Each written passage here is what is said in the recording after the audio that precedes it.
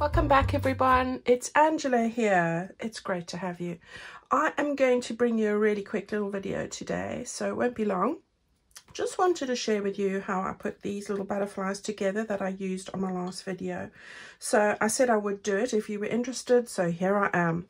Okay, so it was this little butterfly here. It's got a little bit of dimension and looks ever so cute. It's not dead flat on our page, and I think that these would have a lot of uses in our journals, even on cards, gifts, name places, anything like that.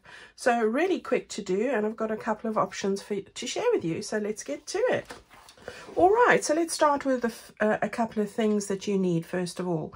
Right, I have used my glue here. This is my Fabri-Tac glue. It's just in a Sugar Bell bottle, so that's that. I've also used some stickles. I hope you can see that. This one's called Crystal, so it's really can go with any color. Get this off Amazon. All the stuff's on my Amazon favorite tools list, so that's that. I've also got a little pokey tool base. This is just a piece of packaging. It's foam, high density foam, and I use this whenever I've got to make little holes.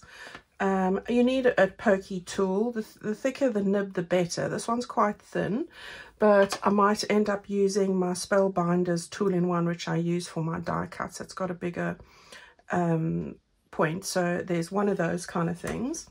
If you've got some tweezers in your cosmetic set, go grab them, or some crafting tweezers, that's good. A pair of scissors like this, and then quite a few decorative elements for the body. So I've just grabbed a couple of the pearls, half pearls. It doesn't matter if they're sticky or not. These are, but I always put on more glue, so grab some of those. And then what you'll need to make the body are little flowers. All right, so these are lots of the little flowers that I have. Now, the important thing to remember about these little flowers is that they need to have 5 petals. All right, it doesn't matter what size it is. The size will you choose will determine the end result of your butterfly, and that depends if you want to make it a feature or just a small element on a page. All right, this one here is just 1 inch in size. If you have a look there, it's 1 inch, so 2.5 centimeters, but you can have any size you want. So these make really small butterflies, but of course you can increase the flower size, but just make sure they don't have more than 5 petals. That's the important bit. Okay, these are just paper. Right, if you've got a punch that will punch out 5 petals, that's going to work as well. All right, so try that as well. You don't need to have the hole in the middle. That's not going to be an issue at all. Okay, so that's that. The other thing I then did was take these little flowers I was making from my spring foliage die. I've been using these with my Baking Bliss project, and these are also great to make the little feelers with. I nearly said antlers. So what I did was I cut them in a neutral tone, so here we go, and I've gone with a smaller one only because it's got 5 little petals on it. The bigger one has got 6, so that's not going to work. You want to use the smaller ones with the 5 sides. Okay, so that's what you need as well. Since then, I've been messing around even further, and I did go and pull out some of these little stamens that you use to make artificial flowers, if you've got these. I've had these for a while. These also come from Amazon. You can get them anywhere, I'm sure, florists. But these also make great little feelers as well. All right, so that's what we're going to need, and it's a really quick job, really quick job. So here I can show you, this is one I've made, gosh, I hope you can see this. This is one I've made using the little flower die over there, and then this is one I've made with a bigger pearl using the stamens. All right, so I hope you can see that. All right, so that's what we're going to have a little go at. So let's just make a start of it, because I mean you could go and make piles of these ready to use on any project you want to in a number of colors. So I've pulled out piles of these little pastel flowers, and these are always great even for making clusters and all sorts of things. So I do like to use these. So I've got loads of them here, and we're just going to do a few of these together. Even take the paler ones, because you can add different bodies, so we'll work with that. Right, so grab one or two of those, and what you want to do is grab your pokey tool as well. You can use a large needle if you don't have a pokey tool, something like a darning needle, something like this. It's going to work as well. So don't think, oh, I don't have this, I don't have that. All right, just go and look what you do have. Even a skewer for baking would do the job here.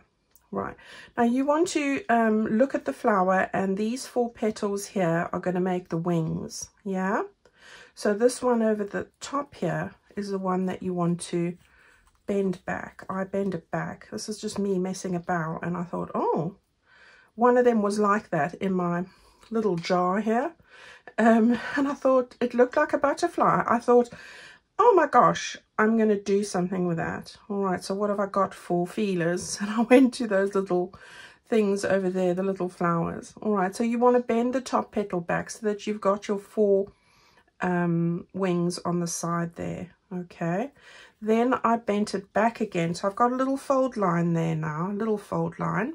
That's given me a guide of where I want to make the hole. So you want to sort of gauge on that fold line in the middle and make a fair size hole.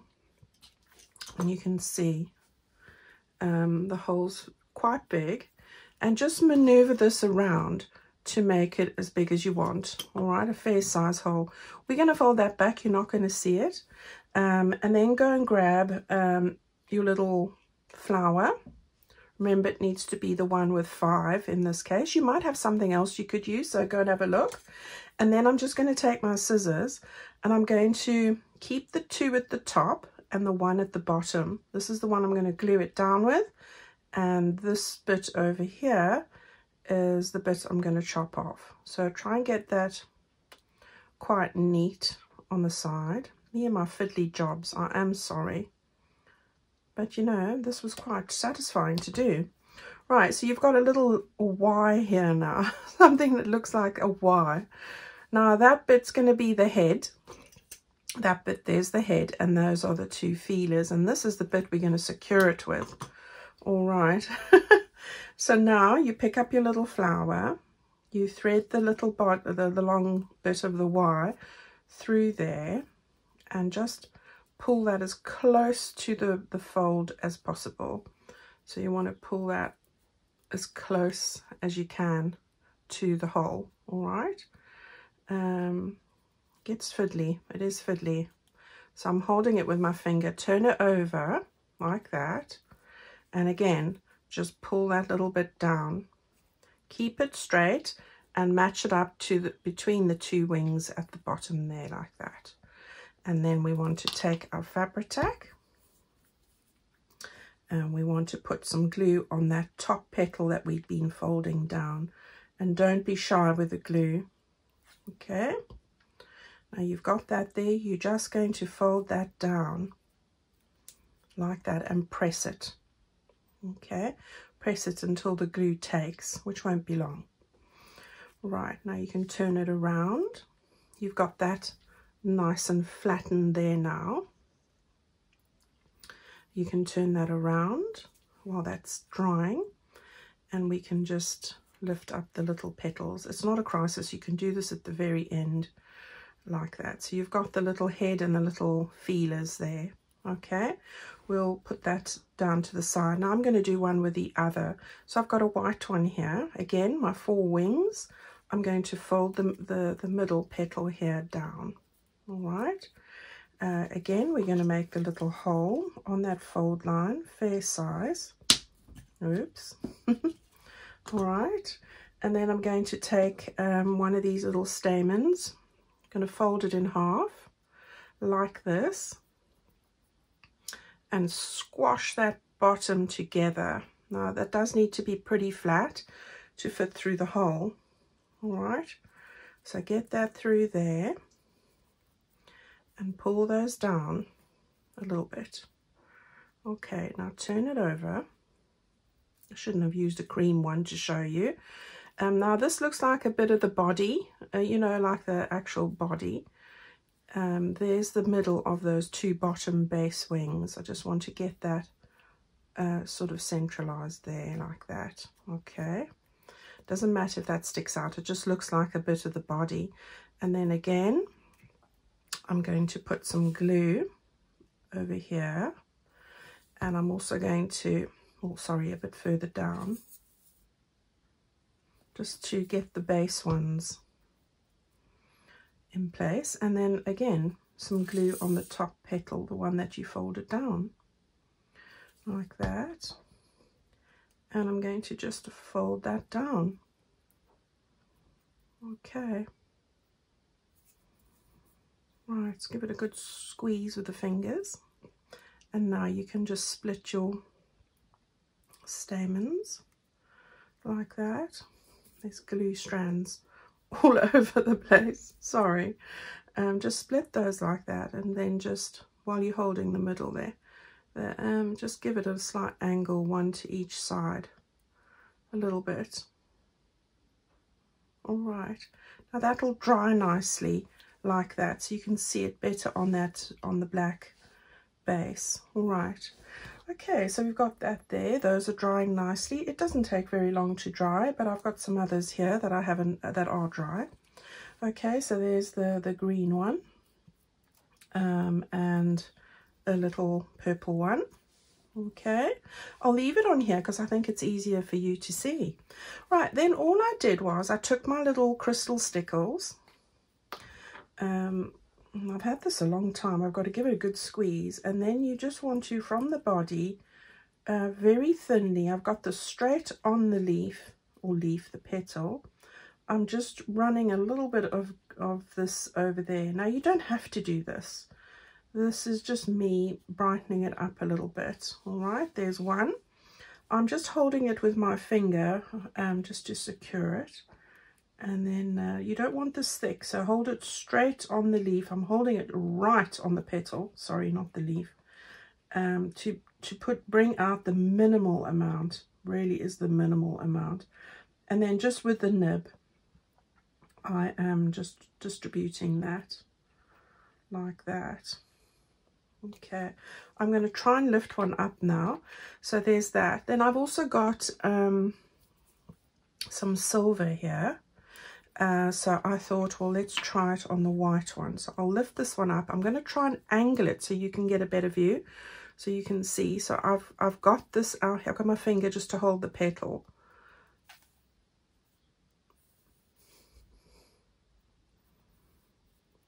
Okay, and then I've got the nib right on there like that. And I just want to, if it ever comes out, put some on this, on the raised bits really. All right, and you can use any color you have, gold, silver, blue, clear, whatever. Okay, so just right on there, on those raised bits, so it's not much at all.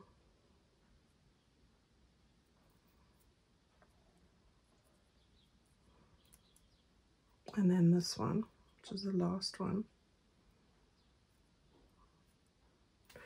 All right, so there we go. We've got some different options there.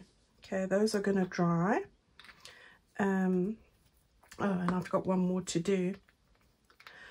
Okay, so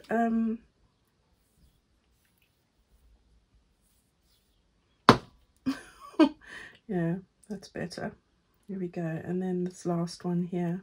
Thump it on the table if it's not cooperating.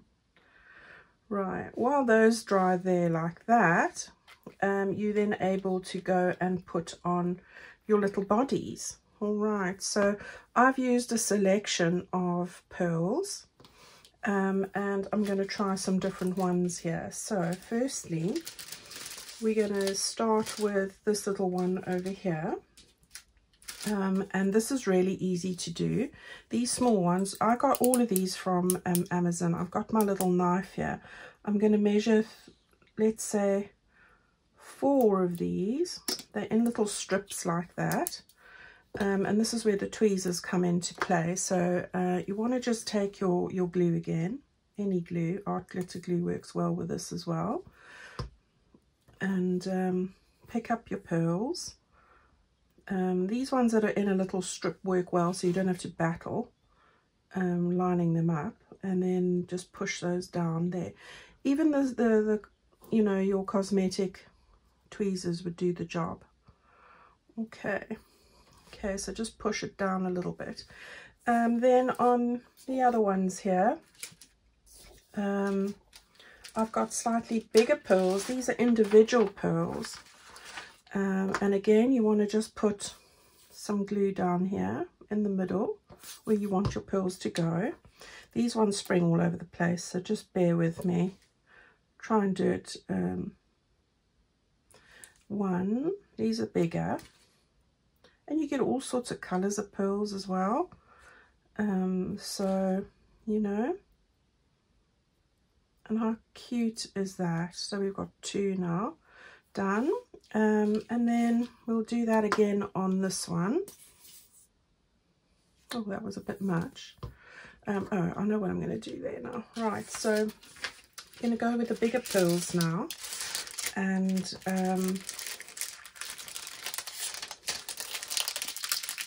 these ones are also in a strip. I just want to cut off. You have the strip of like adhesive to stick them onto a card, and then now it's stuck on my finger. I'm going to stick one of those on there like that, and then I'm going to try a pink one on there. I've got blue ones as well. Again, probably easier just to use your knife. Your scissors are going to work just as well, to be honest. Because this one's got no other colour, I'm going to try a pink one like that. All right, so there's the little butterflies. Let me see if I can lift this up and you can see how cute that is. Hopefully you can see. All right, so at this point you can start molding the leaves. Listen to me, the petals, how you want them. And of course you can do that as well when you stick it on your project. All right, so they get a little bit of dimension. Okay, now the other thing I did was I took these and put them on some paper clips. So these are really cute as well. So I'm hoping you can see that. And those would make great little additions to pages as well. You could put little dangles on here or anything else at the top as well. Dangle from underneath the top of that paper clip. All right, so I'll show you quickly how to do that. Very easy. Take your paper clip. I'm using these rose gold ones. I've got glue and glitter everywhere. Now I've got the 2 loops at the base. And what you want to do is I've got a 15 millimeters. So you're looking at, oh, what is that in inches? You're looking at, no, not that. You're looking at just over 1/2 inch circle. I want to just thread that at the top here. So in between these 2 bits. So you want the 2 loops at the base for your paper clip, and you want to just put a little circle. This is going to be the bit that you are going to adhere your butterfly to. All right, so it's just a scrappy piece. You want to then put a fair amount of glue on this base. All right, so I've used my fabric tack, and hopefully you can see that there's a fair amount of glue on there. Right, and then what you want to do is you want to take one of your little butterflies. Let's take the little yellow one. And then you want to place that onto that circle there. Now do this when they are dry, all right? Otherwise, do it before you put on your decorative bits. So you can do it before you put on your stickles and your pearl as well. I've done it like that. All right, and then just lift these up slightly. These are free, it's just the middle bit that's sticking. All right, so you've got that stuck on there now, and you leave that overnight. Those will dry perfectly. All right, and that's how you do it on a paper clip. Now I've had these overnight and these work perfectly well. All right, absolutely perfectly well. You can put that onto any project and it's going to go right down onto the page like that. All right, so I leave them overnight just to dry, and then you can do whatever it is that you want with them. All right, everyone, I hope that you have some fun with this. Just want to move my little pearl a bit over. It was great fun, and I'm going to make a pile of these for future projects, because I think they just are so adorable, and I can't help myself with butterflies. And with spring coming, you know, they're perfect for that. All right, everyone, a quick little video. I hope you enjoyed it. Let me know what you think and give it a go. And I'll see you very soon in a couple of days for the next video. Stay well. Bye-bye.